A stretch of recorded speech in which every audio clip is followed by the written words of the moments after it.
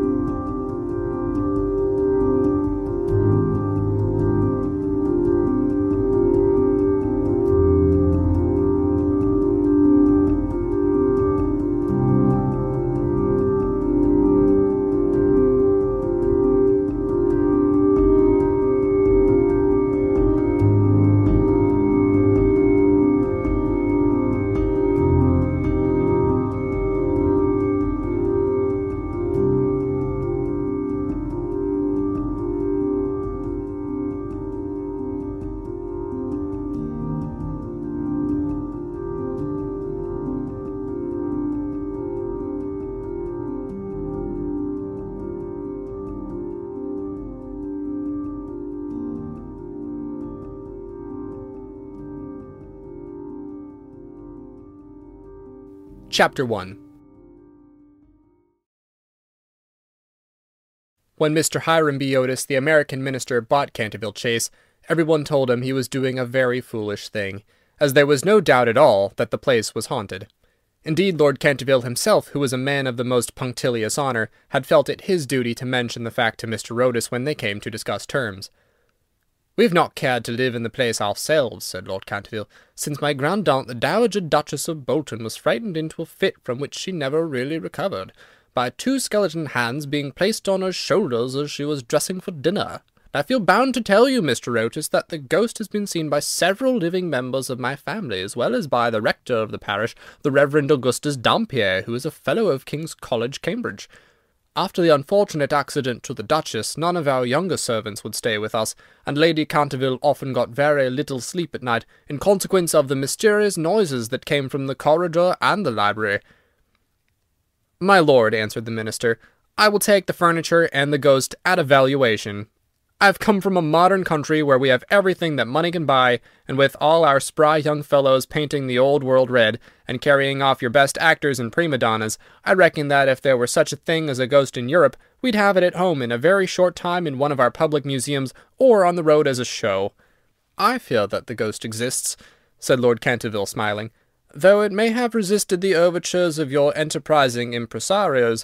It has been well known for 3 centuries, since 1584, in fact, and always makes its appearance before the death of any member of our family." "Well, so does the family doctor, for that matter, Lord Canterville. But there's no such thing, sir, as a ghost, and I guess the laws of nature are not going to be suspended for the British aristocracy." "Who are certainly very natural in America," answered Lord Canterville, who did not quite understand Mr. Otis's last observation, "and if you don't mind a ghost in the house, it's all right. Only you must remember I warned you." A few weeks after this, the purchase was concluded, and at the close of the season, the minister and his family went down to Canterville Chase. Mrs. Otis, who, as Miss Lucretia R. Tappan of West 53rd Street, had been a celebrated New York belle, was now a very handsome, middle-aged woman, with fine eyes and a superb profile. Many American ladies, on leaving their native land, adopt an appearance of chronic ill-health, under the impression that it is a form of European refinement, but Mrs. Otis had never fallen into this error. She had a magnificent constitution and a really wonderful amount of animal spirits. Indeed, in many respects she was quite English, and was an excellent example of the fact that we have really everything in common with America nowadays, except, of course, language. Her eldest son, christened Washington by his parents in a moment of patriotism, which he never ceased to regret, was a fair-haired, rather good-looking young man who had qualified himself for American diplomacy by leading the German at the Newport Casino for 3 successive seasons, and even in London was well known as an excellent dancer. Gardenias and the peerage were his only weaknesses. Otherwise he was extremely sensible. Miss Virginia E. Otis was a little girl of 15, lithe and lovely as a fawn, and with a fine freedom in her large blue eyes. She was a wonderful Amazon, and had once raced old Lord Bilton on her pony twice round the park, winning by a length and a half, just in front of the Achilles statue, to the huge delight of the young Duke of Cheshire, who proposed for her on the spot, and was sent back to Eton that very night by his guardians, in floods of tears. After Virginia came the twins, who were usually called the Star and Stripes, as they were always getting swished. They were delightful boys, and with the exception of the worthy minister, the only true Republicans of the family. As Canterville Chase is 7 miles from Ascot, the nearest railway station, Mr. Otis had telegraphed for a wagonette to meet them, and they started on their drive in high spirits. It was a lovely July evening, and the air was delicate with the scent of the pine woods. Now and then they heard a wood pigeon brooding over its own sweet voice, or saw deep in the rustling fern the burnished breast of the pheasant. Little squirrels peered at them from the beech trees as they went by, and the rabbits scudded away through the brushwood and over the mossy knolls with their white tails in the air. As they entered the avenue of Canterville Chase, however, the sky became suddenly overcast with clouds. A curious stillness seemed to hold the atmosphere. A great flight of rooks passed silently over their heads, and before they reached the house, some big drops of rain had fallen. Standing on the steps to receive them was an old woman, neatly dressed in black silk with a white cap and apron. This was Mrs. Umney, the housekeeper, whom Mrs. Otis, at Lady Canterville's earnest request, had consented to keep in her former position. She made them each a low curtsy as they alighted, and said in a quaint, old-fashioned manner, "I bid you welcome to Canterville Chase." Following her, they passed through the fine Tudor hall into the library, a long, low room panelled in black oak, at the end of which was a large stained-glass window. Here they found tea laid out for them, and after taking off their wraps, they sat down and began to look round while Mrs. Umney waited on them. Suddenly, Mrs. Otis caught sight of a dull red stain on the floor just by the fireplace, and, quite unconscious of what it really signified, said to Mrs. Umney, "I'm afraid something's been spilt there." "Yes, madam," replied the old housekeeper in a low voice. "Blood has been spilt on that spot." "How horrid!" cried Mrs. Otis. "I don't at all care for blood stains in a sitting-room. It must be removed at once." The old woman smiled, and answered in the same low, mysterious voice, "It is the blood of Lady Eleanor de Canterville, who was murdered on that very spot by her own husband, Sir Simon de Canterville, in 1575. Sir Simon survived her 9 years, and disappeared suddenly under very mysterious circumstances. His body's never been discovered, but his guilty spirit still haunts the Chase. The bloodstain has been much admired by tourists and others, and cannot be removed." "That is all nonsense," cried Washington Otis. "Pinkerton's Champion Stain Remover and Paragon Detergent will clean it up in no time." And before the terrified housekeeper could interfere, he had fallen upon his knees, and was rapidly scouring the floor with a small stick of what looked like a black cosmetic. In a few moments no trace of the bloodstain could be seen. "I knew Pinkerton would do it," he exclaimed triumphantly as he looked round at his admiring family. But no sooner had he said these words than a terrible flash of lightning lit up the sombre room. A fearful peal of thunder made them all start to their feet, and Mrs. Umney fainted. "What a monstrous climate!" said the American minister calmly as he lit a long cheroot. "I guess the old country is so overpopulated that they have not enough decent weather for everybody. I've always been of opinion that emigration is the only thing for England." "My dear Hiram," cried Mrs. Otis, "what can we do with a woman who faints?" "Charge it to her like breakages," answered the minister. "She won't faint after that." And in a few moments Mrs. Umney certainly came to. There was no doubt, however, that she was extremely upset, and she sternly warned Mr. Otis to beware of some trouble coming to the house. "I've seen things with my own eyes, sir," she said, "that would make any Christian's hair stand on end, and many a night have I not closed my eyes in sleep for the awful things that are done here." Mr. Otis, however, and his wife warmly assured the honest soul that they were not afraid of ghosts, and after invoking the blessings of Providence on her new master and mistress, and making arrangements for an increase of salary, the old housekeeper tottered off to her own room. Chapter 2. The storm raged fiercely all that night, but nothing of particular note occurred. The next morning, however, when they came down to breakfast, they found the terrible stain of blood once again on the floor. "I don't think it can be the fault of the Paragon detergent," said Washington, "for I've tried it with everything. It must be the ghost." He accordingly rubbed out the stain a second time, but the second morning it appeared again. The third morning also it was there, though the library had been locked up at night by Mr. Otis himself, and the key carried upstairs. The whole family were now quite interested. Mr. Otis began to suspect that he had been too dogmatic in his denial of the existence of ghosts. Mrs. Otis expressed her intention of joining the Psychical Society, and Washington prepared a long letter to Messrs. Myers and Podmore on the subject of the permanence of sanguineous stains when connected with crime. That night all doubts about the objective existence of phantasmata were removed forever. The day had been warm and sunny, and in the cool of the evening the whole family went out to drive. They did not return home till 9 o'clock, when they had a light supper. The conversation in no way turned upon ghosts, so there were not even those primary conditions of receptive expectations which so often precede the presentation of psychical phenomena. The subjects discussed, as I have since learned from Mr. Otis, were merely such as form the ordinary conversations of cultured Americans of the better class, such as the immense superiority of Miss Fanny Devonport over Sarah Bernhardt as an actress, the difficulty of obtaining green corn, buckwheat cakes, and hominy even in the best English houses, the importance of Boston in the development of the world soul, the advantages of the baggage check system in railway travelling, and the sweetness of the New York accent as compared to the London drawl. No mention at all was made of the supernatural, nor was Sir Simon de Canterville alluded to in any way. At 11 o'clock the family retired, and by 1:30 all the lights were out. Some time after, Mr. Otis was awakened by a curious noise in the corridor, outside his room. It sounded like the clank of metal, and seemed to be coming nearer every moment. He got up at once, struck a match, and looked at the time. It was exactly 1 o'clock. He was quite calm, and felt his pulse, which was not at all feverish.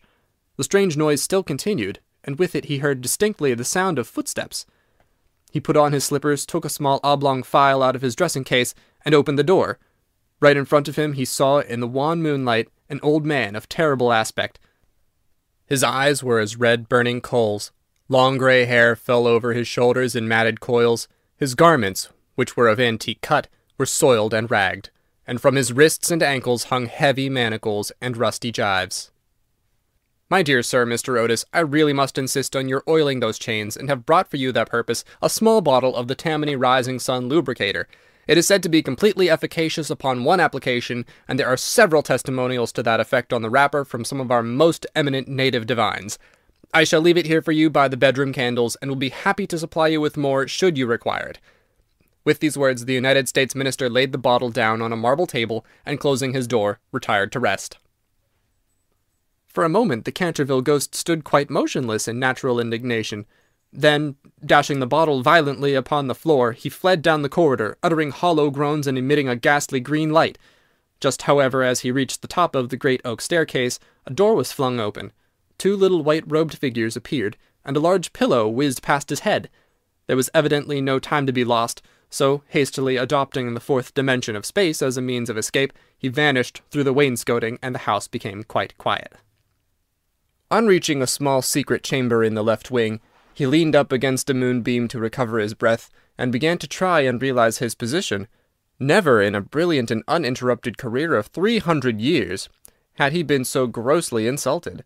He thought of the Dowager Duchess, whom he had frightened into a fit as he stood before the glass in her lace and diamonds, of the 4 housemaids who had gone into hysterics when he merely grinned at them through the curtains on one of the spare bedrooms, of the rector of the parish, whose candle had been blown out as he was coming late one night from the library, and who had been under the care of Sir William Gull ever since, a perfect martyr to nervous disorders, and of Madame Tremouillac, who, having wakened up one morning and seen a skeleton seated in an armchair by a fire reading her diary, had been confined to her bed for 6 weeks with an attack of brain fever, and on her recovery had become reconciled to the Church, and broken off her connection with that notorious sceptic, Monsieur de Voltaire. He remembered the terrible night when the wicked Lord Canterville was found choking in his dressing-room, with the knave of diamonds halfway down his throat, and confessed, just before he died, that he had cheated Charles James Fox out of £50,000 at Crockford's by means of that very card, and swore that the ghost had made him swallow it. All his great achievements came back to him again, from the butler who had shot himself in the pantry because he had seen a green hand tapping at the window-pane, to the beautiful Lady Stutfield, who was always obliged to wear a black velvet band round her throat to hide the mark of 5 fingers burnt upon her white skin, and who drowned herself at last in the carp pond at the end of the King's Walk. With the enthusiastic egotism of the true artist, He went over his most celebrated performances, and smiled bitterly to himself as he recalled to mind his last appearance as Red Reuben or the Strangled Babe, his debut as Gouin Gibeon, the bloodsucker of Bexley Moor, and the furore he had excited one lovely June evening by merely playing ninepins with his own bones upon the lawn tennis ground. And after all this, some wretched modern Americans were to come and offer him the Rising Sun Lubricator and throw pillows at his head. It was quite unbearable. Besides, no ghost in history had ever been treated in this manner. Accordingly, he determined to have vengeance, and remained till daylight in an attitude of deep thought. Chapter 3. The next morning, when the Otis family met at breakfast, they discussed the ghost at some length. The United States minister was naturally a little annoyed to find that his present had not been accepted. "I have no wish," he said, "to do the ghost any personal injury, and I must say that considering the length of time he's been in the house, I don't think it is at all polite to throw pillows at him." A very just remark, at which, I am sorry to say, the twins burst into shouts of laughter. "Upon the other hand," he continued, "if he really declines to use the Rising Sun Lubricator, we shall have to take his chains from him. It would be quite impossible to sleep with such a noise going on outside the bedrooms." For the rest of the week, however, they were undisturbed, the only thing that excited any attention being the continual renewal of the blood stain on the library floor. This certainly was very strange, as the door was always locked at night by Mr. Otis, and the windows kept closely barred. The chameleon-like colour, also the stain, excited a good deal of comment. Some mornings it was a dull, almost Indian red, then it would be vermilion, then a rich purple, and once when they came down for family prayers, according to the simple rites of the Free American Reformed Episcopalian Church, they found it a bright emerald green. These kaleidoscopic changes naturally amused the party very much, and bets on the subject were freely made every evening. The only person who did not enter into the joke was little Virginia, who, for some unexplained reason, was always a good deal distressed at the sight of the bloodstain, and very nearly cried the morning it was emerald green. The second appearance of the ghost was on Sunday night. Shortly after they had gone to bed, they were suddenly alarmed by a fearful crash in the hall. Rushing downstairs, they found that a large suit of old armour had become detached from its stand, and had fallen on the stone floor, while seated in a high-backed chair was the Canterville ghost, rubbing his knees with an expression of acute agony on his face. The twins, having brought their pea-shooters with them, at once discharged 2 pellets on him, with that accuracy of aim which can only be attained by long and careful practice on a writing master, while the United States minister covered him with his revolver, and called upon him, in accordance with Californian etiquette, to hold up his hands.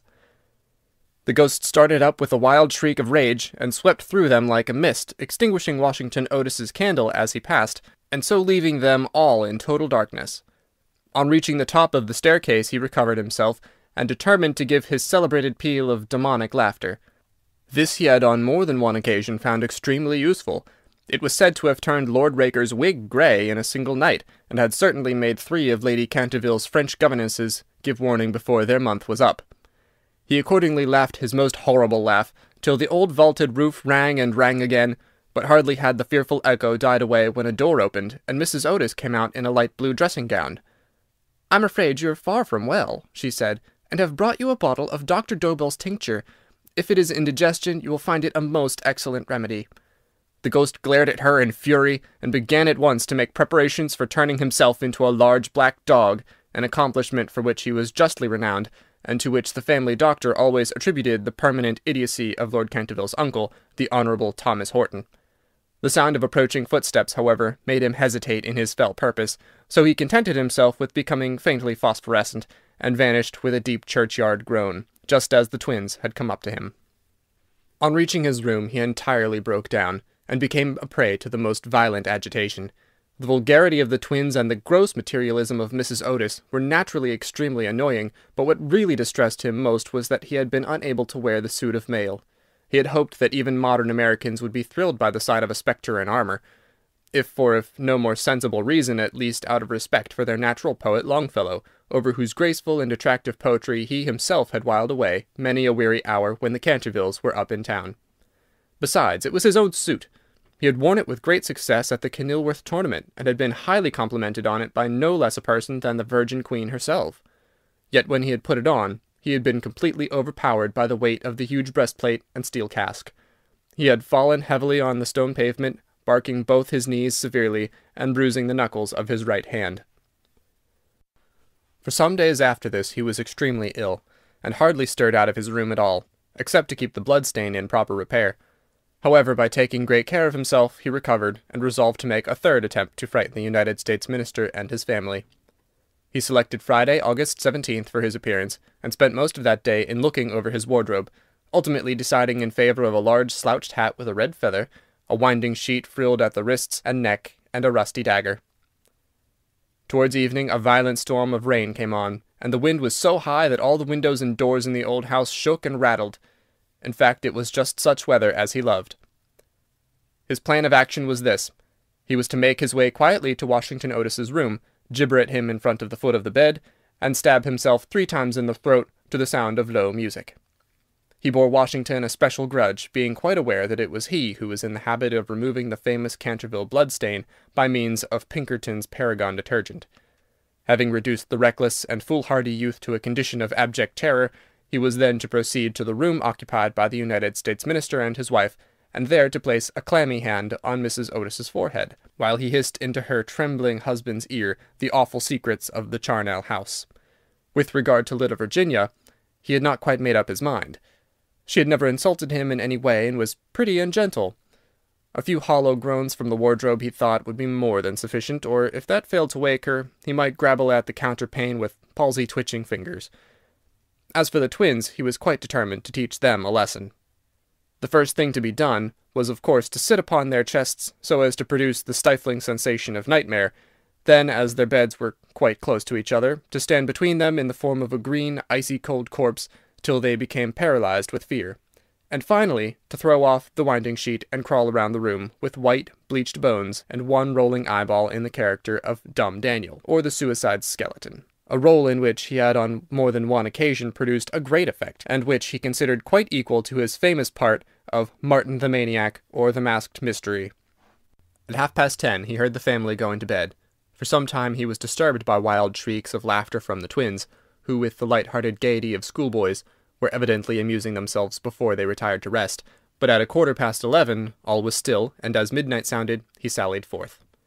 The owl beat against the window-panes, the raven croaked from the old yew-tree, and the wind wandered moaning round the house like a lost soul.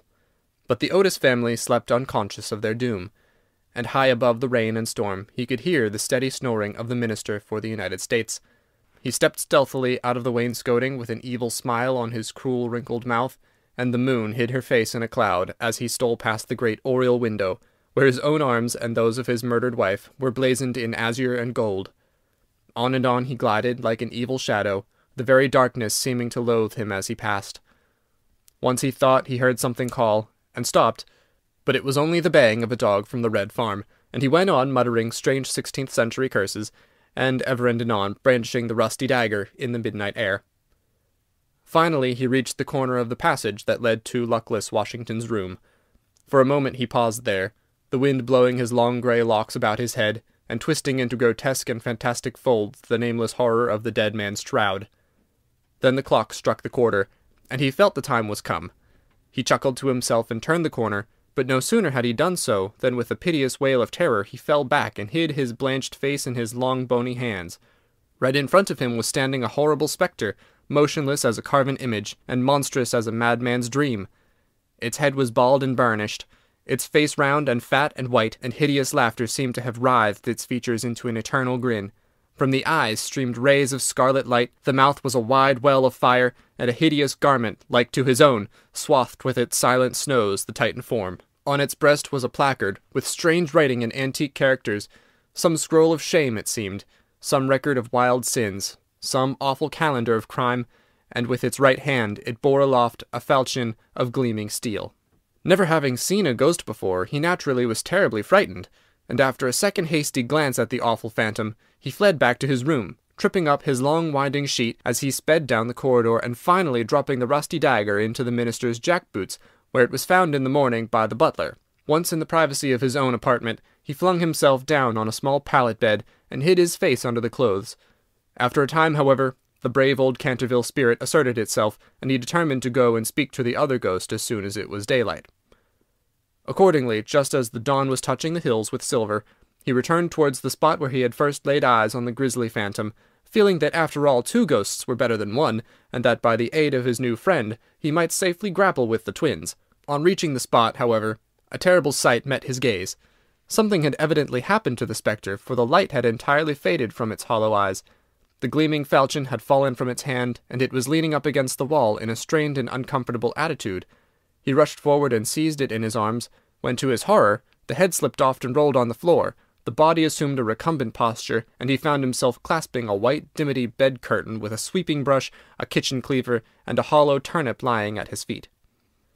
Unable to understand this curious transformation, he clutched the placard with feverish haste, and there, in the grey morning light, he read these fearful words: "Ye Otis Ghost, ye only true and original spook, beware of ye imitations, all others are counterfeit."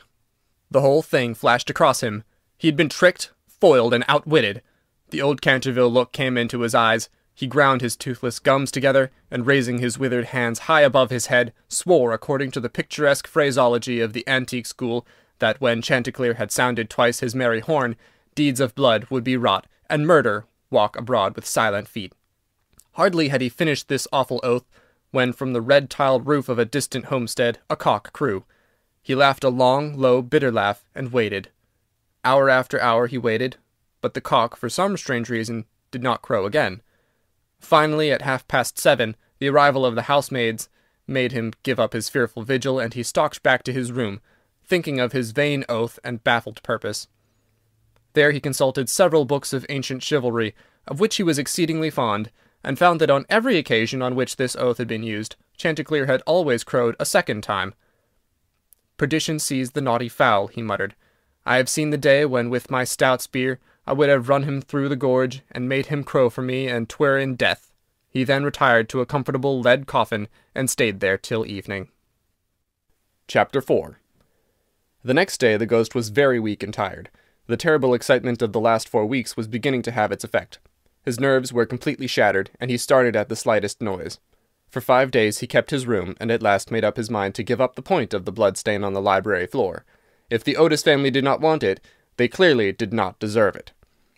They were evidently people on a low material plane of existence, and quite incapable of appreciating the symbolic value of sensuous phenomena. The question of phantasmic apparitions and the development of astral bodies was of course quite a different matter, and really not under his control. It was his solemn duty to appear in the corridor once a week, and to gibber from the large oriel window on the 1st and 3rd Wednesdays in every month, and he did not see how he could honorably escape from his obligations. It is quite true that his life had been very evil, but upon the other hand he was most conscientious in all things connected with the supernatural. For the next 3 Saturdays, accordingly, he traversed the corridor as usual between midnight and 3 o'clock, taking every possible precaution against being either heard or seen. He removed his boots, trod as lightly as possible on the old worm-eaten boards, wore a large black velvet cloak, and was careful to use the rising sun lubricator for oiling his chains. I am bound to acknowledge that it was with a good deal of difficulty that he brought himself to adopt this last mode of protection.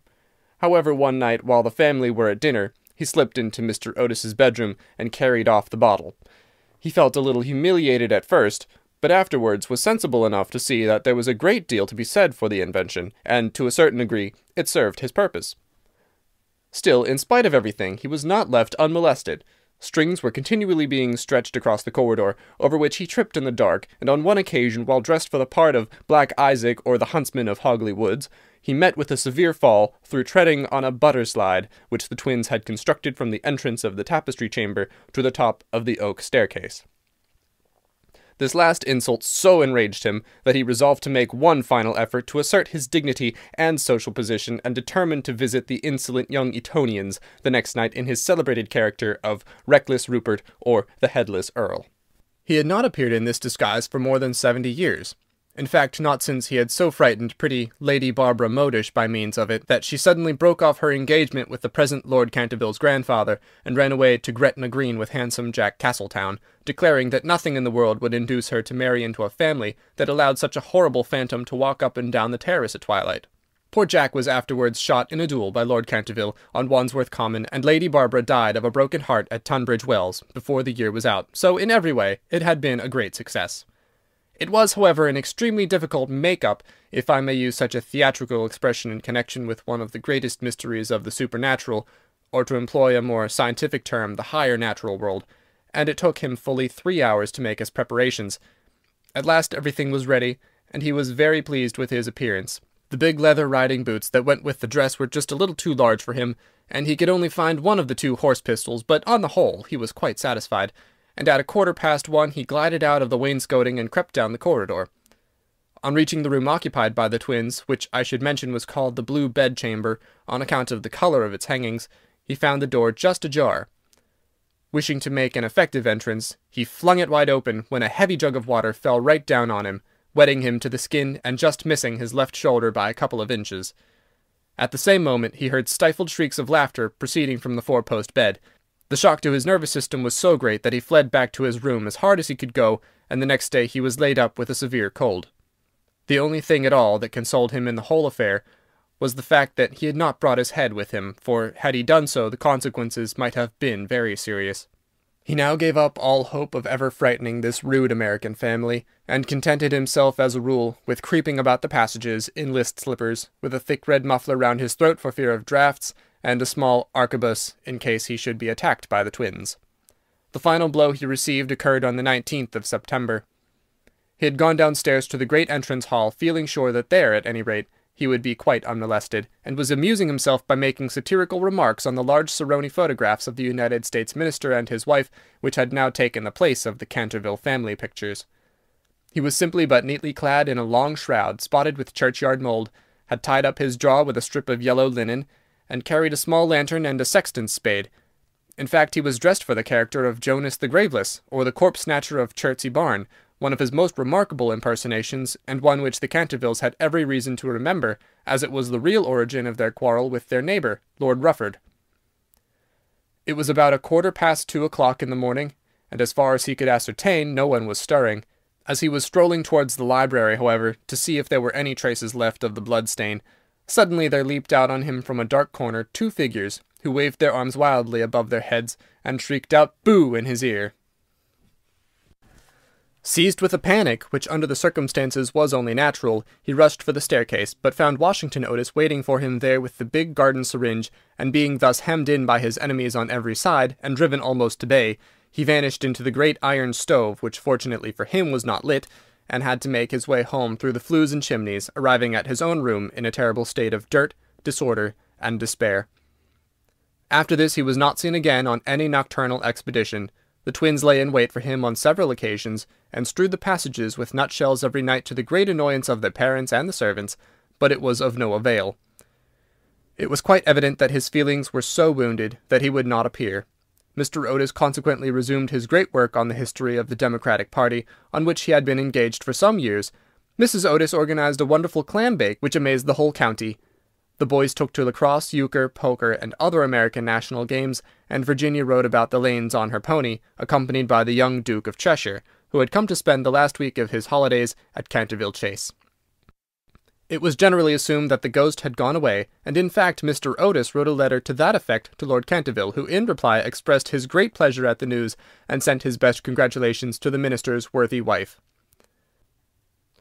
The Otises, however, were deceived, for the ghost was still in the house, and thou, now almost an invalid, was by no means ready to let matters rest, particularly as he had heard that among the guests was the young Duke of Cheshire, whose granduncle Lord Francis Stilton had once bet 100 guineas with Colonel Carbery that he would play dice with the Canterville ghost, and was found the next morning lying on the floor of the card-room in such a helpless paralytic state that though he lived on to a great age, he was never able to say anything again but double sixes.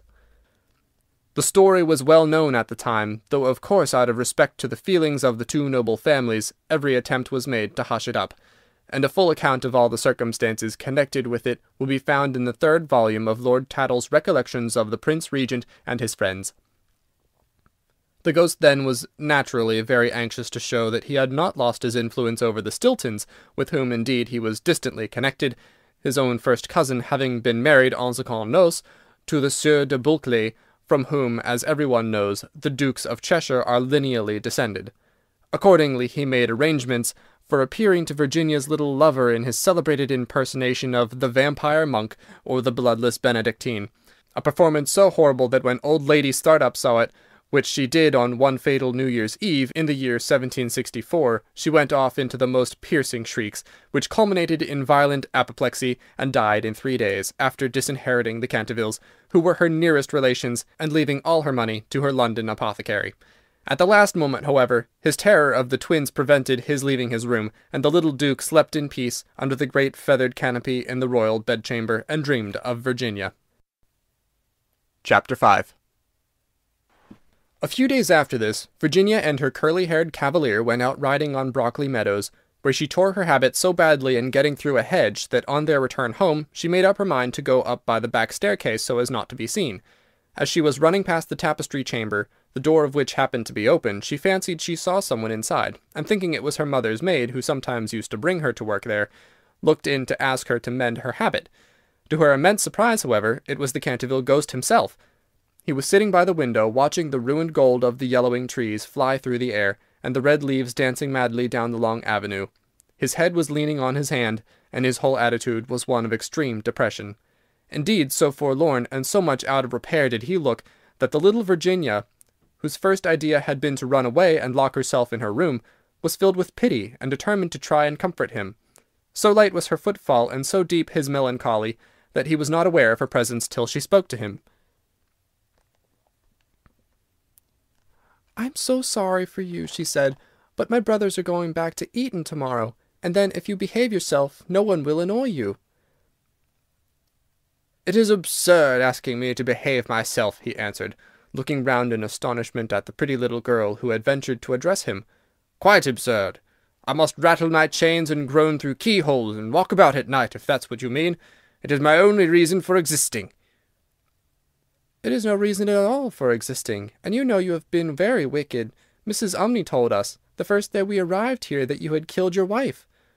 "Well, I quite admit it," said the ghost petulantly, "but it was purely familiar matter, and concerned no one else." "It is very wrong to kill anyone," said Virginia, who at times had a sweet Puritan gravity, caught from some old New England ancestor. "Oh, I hate the cheap severity of abstract ethics. My wife was very plain, never had my ruffs properly starched, and knew nothing about cookery. Why, there was a buck I had shot in Hogley Woods, a magnificent pricket, and do you know how she had it sent to table?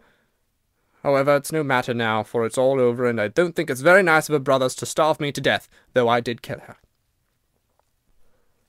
"Starve you to death? Oh, Mr. Ghost, I mean Sir Simon, are you hungry? I have a sandwich in my case. Would you like it?" "No, thank you. I never eat anything now, but it's very kind of you all the same, and you're much nicer than the rest of your horrid, rude, vulgar, dishonest family." "Stop!" cried Virginia, stamping her foot. "It is you who are rude and horrid and vulgar, and as for dishonesty, you know you stole the paints out of my box to try and furbish up that ridiculous bloodstain in the library. First you took all my reds, including the vermilion, and I couldn't do any more sunsets. Then you took the emerald green and the chrome yellow, and finally I had nothing left but indigo and Chinese white, and I could only do moonlight scenes, which are always depressing to look at and not at all easy to paint. I never told on you, though I was very much annoyed, and it was most ridiculous, the whole thing, for whoever heard of emerald green blood?" "Well, really," said the ghost rather meekly, "what was I to do? It was a very difficult thing to get real blood nowadays, and as your brother began it all with his Paragon detergent, I certainly saw no reason why I shouldn't have your pains.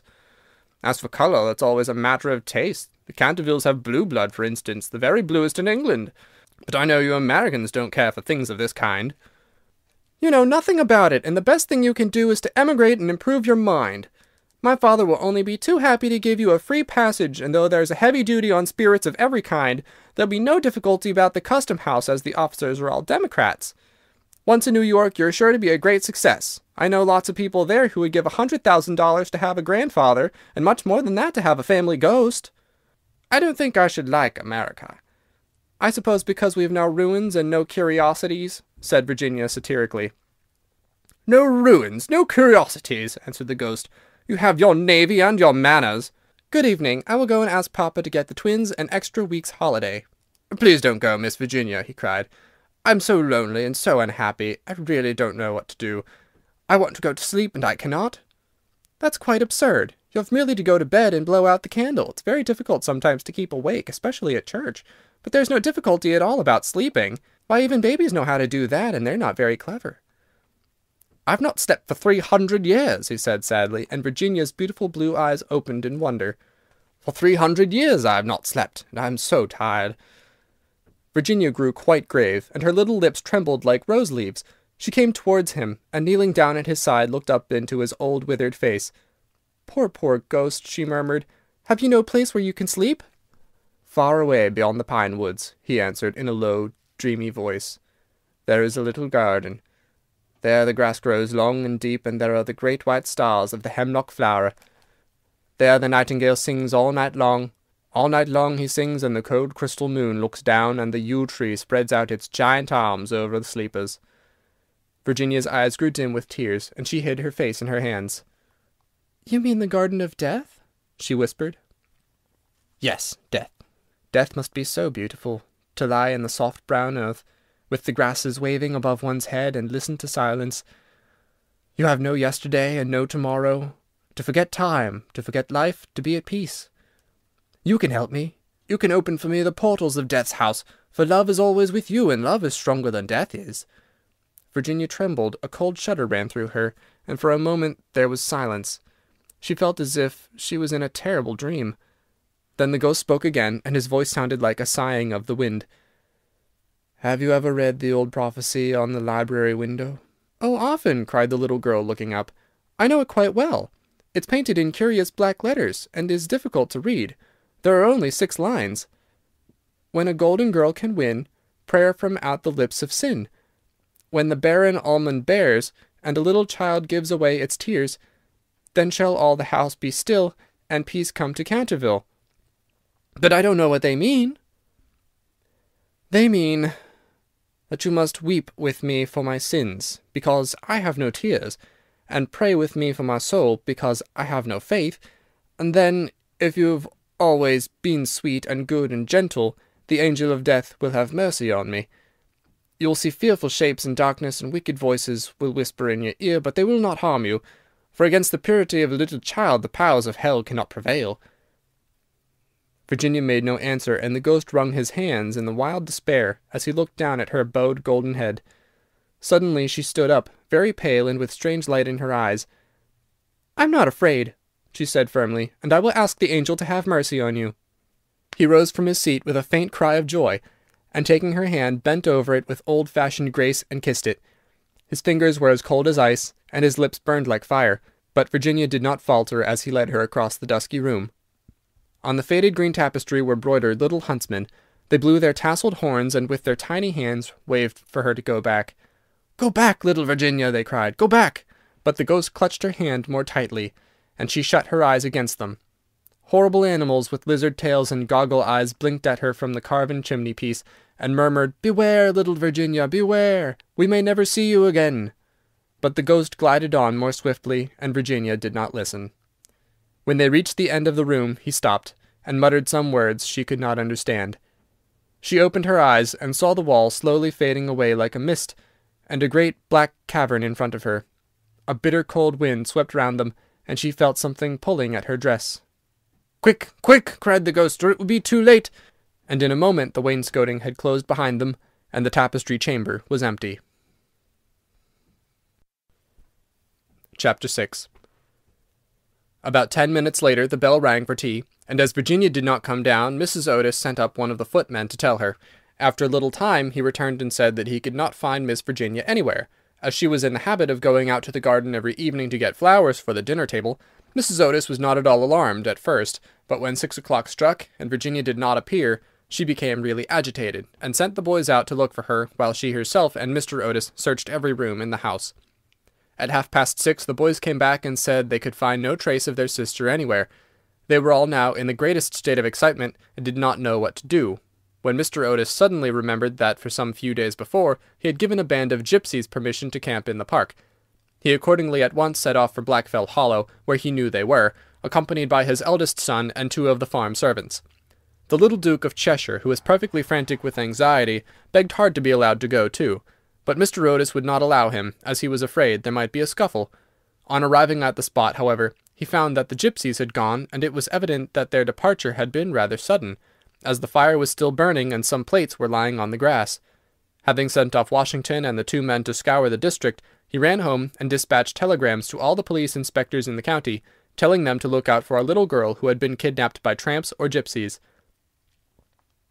He then ordered his horse to be brought round, and after insisting on his wife and the 3 boys sitting down to dinner, rode off down the Ascot Road with a groom.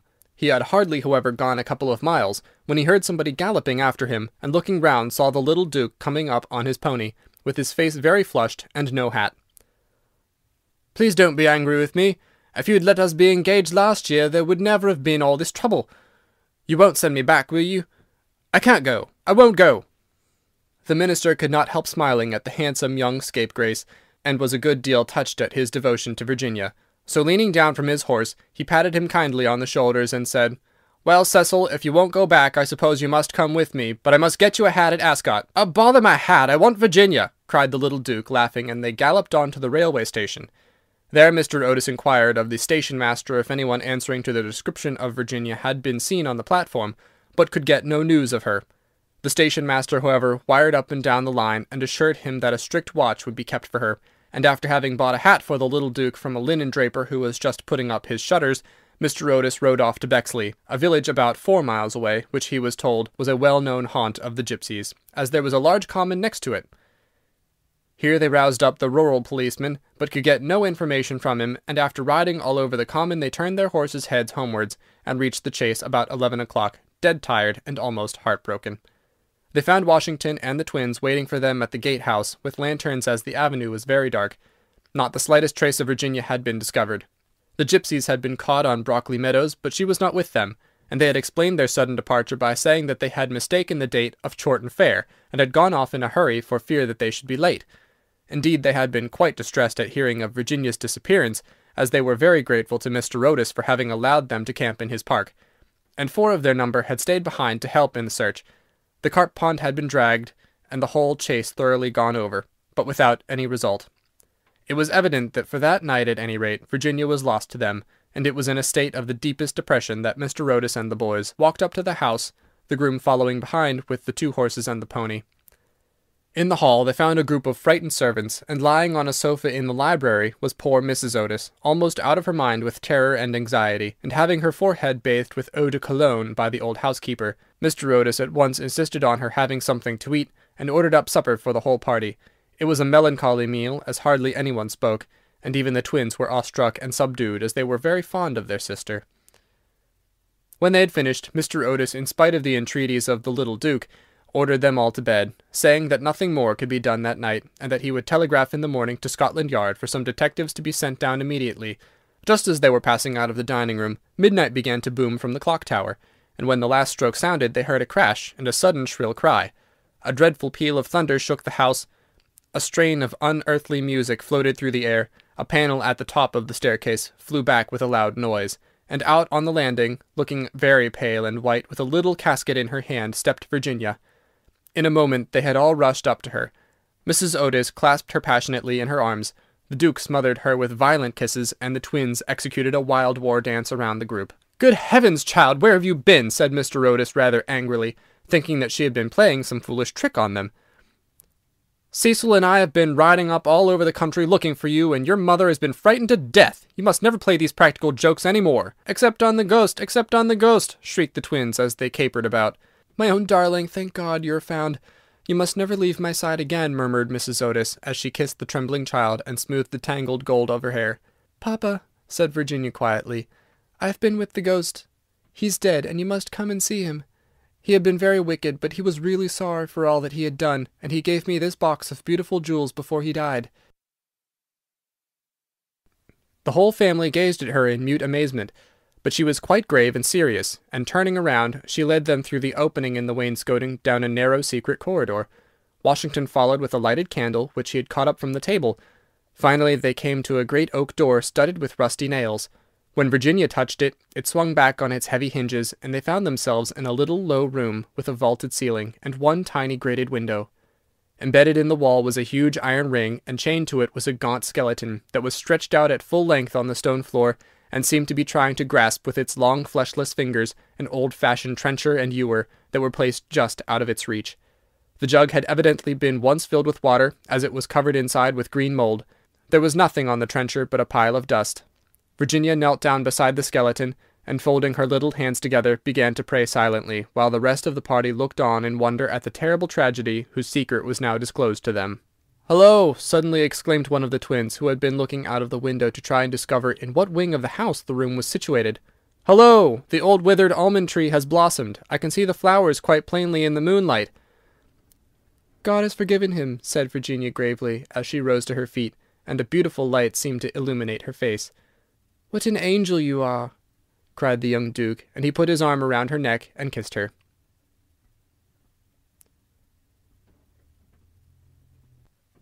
Chapter 7. 4 days after these curious incidents, a funeral started from Canterville Chase at about 11 o'clock at night. The hearse was drawn by 8 black horses, each of which carried on its head a great tuft of nodding ostrich plumes, and the leaden coffin was covered by a rich purple pall, on which was embroidered in gold the Canterville coat of arms. By the side of the hearse and the coaches walked the servants with lighted torches, and the whole procession was wonderfully impressive. Lord Canterville was the chief mourner, having come up specially from Wales to attend the funeral, and sat in the first carriage along with little Virginia. Then came the United States Minister and his wife, then Washington and the 3 boys, and in the last carriage was Mrs. Umney. It was generally felt that, as she had been frightened by the ghost for more than 50 years of her life, she had a right to see the last of him. A deep grave had been dug in the corner of the churchyard, just under the old yew tree, and the service was read in the most impressive manner by the Reverend Augustus Dampier. When the ceremony was over, the servants, according to an old custom observed in the Canterville family, extinguished their torches, and as the coffin was being lowered into the grave, Virginia stepped forward and laid on it a large cross made of white and pink almond blossoms. As she did so, the moon came out from behind a cloud, and flooded with its silent silver the little churchyard, and from a distant corpse a nightingale began to sing. She thought of the ghost's description of the garden of death, her eyes became dim with tears, and she hardly spoke a word during the drive home. The next morning, before Lord Canterville went up to town, Mr. Otis had an interview with him on the subject of the jewels the ghost had given to Virginia. They were perfectly magnificent, especially a certain ruby necklace with old Venetian setting, which was really a superb specimen of 16th-century work, and their value was so great that Mr. Otis felt considerable scruples about allowing his daughter to accept them. "My lord," he said, "I know that in this country mortmain is held to apply to trinkets as well as to land, and it is quite clear to me that these jewels are, or should be, heirlooms in your family. I must beg you accordingly to take them to London with you, and to regard them simply as a portion of your property, which has been restored to you under certain strange conditions. As for my daughter, she is merely a child, and has, as yet, I am glad to say, but little interest in such appurtenances of idle luxury. I am also informed by Mrs. Otis, who I may say is no mean authority upon art, having had the privilege of spending several winters in Boston when she was a young girl, that these gems are of great monetary worth, and if offered for sale would fetch a tall price. Under these circumstances, Lord Canterville, I feel sure that you will recognize how impossible it would be for me to allow them to remain in the possession of any member of my family, and indeed all such vain gauds and toys, however suitable or necessary to the dignity of the British aristocracy, would be completely out of place among those who have been brought up on the severe, and I believe immortal, principles of republican simplicity. Perhaps I should mention that Virginia is very anxious that you should allow her to retain the box, as a memento of your unfortunate but misguided ancestor. As it is extremely old, and consequently a good deal out of repair, you may perhaps think fit to comply with her request. For my own part, I confess I am a good deal surprised to find a child of mine expressing sympathy with medievalism in any form, and can only account for it by the fact that Virginia was born in one of your London suburbs shortly after Mrs. Otis had returned from a trip to Athens."